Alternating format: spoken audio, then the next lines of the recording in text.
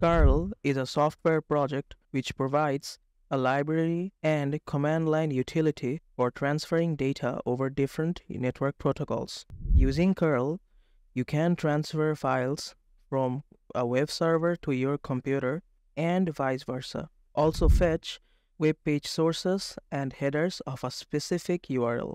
In this short tutorial, I will show you how to install curl on Ubuntu 22.04. So let's get started.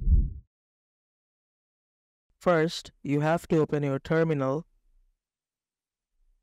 then run the following command: sudo apt update. For this, you have to type your password. Now you have to wait a little to let the system update its package repository cache. In order to install curl on your Ubuntu system, run the following command: sudo apt install curl.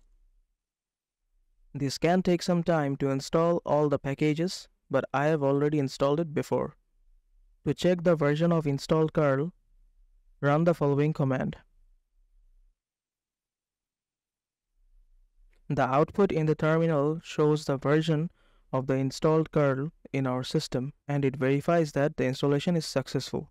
Thanks for listening.